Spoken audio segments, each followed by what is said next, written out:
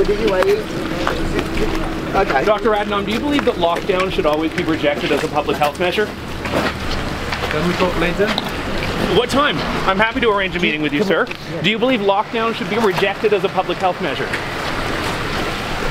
When do you plan on releasing Disease X? You know, Event 201 basically predicted this, well, it simulated the coronavirus pandemic before it happened, and then it came about. So, like, I've got a feeling you kind of know when this Disease X is coming, which you keep talking about. Mr. Tedros, what is Disease X? Will you condemn vaccine mandates and lockdowns as a public health intervention? Do you think the World Health Organization once actually, during the coronavirus pandemic, you changed the definition of herd immunity? I would love to talk. Can you tell us why? Is that... You apologise for what you did during COVID, and should people have to go through Disease X with you now that you say it's 10 times worse?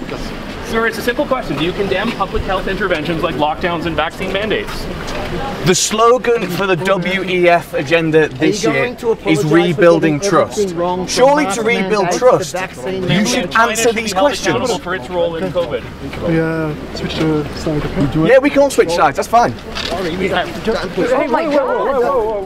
Dr. Tedros, this is your chance to apologise to the world for your role during COVID. Would you like to take it?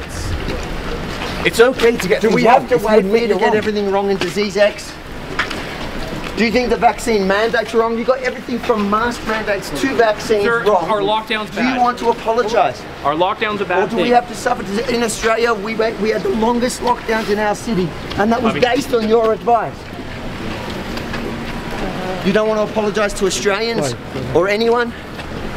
What do you say to the families of those who have lost loved ones who died as a result of all these vaccines from the likes of Pfizer, Moderna, which what you about pushed? Excess deaths? What about the current excess deaths?